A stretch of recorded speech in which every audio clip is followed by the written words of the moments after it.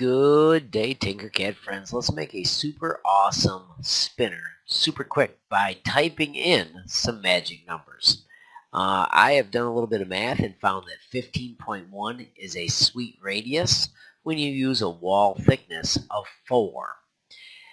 Make the sides 60 so that your shape is quite round, and then I'm going to do a bevel of 4, and I'm going to put 4 segments.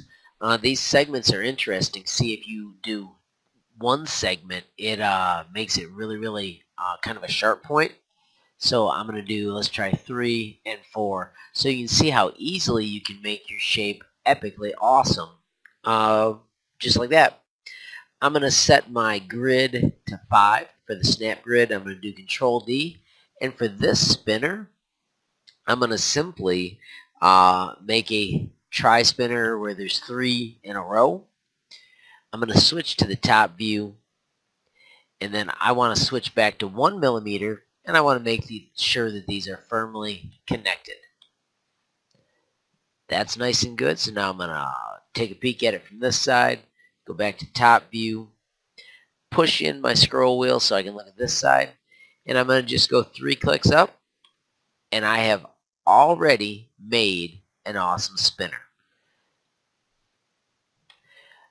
I'm going to call it Super Spinner, and at this point you could share your design with me down here by inviting me, or you can connect it to Thingiverse and publish your model.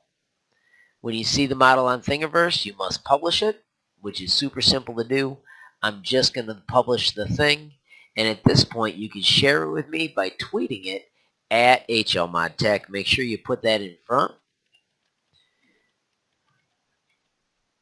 And tell me something about your cool spinner.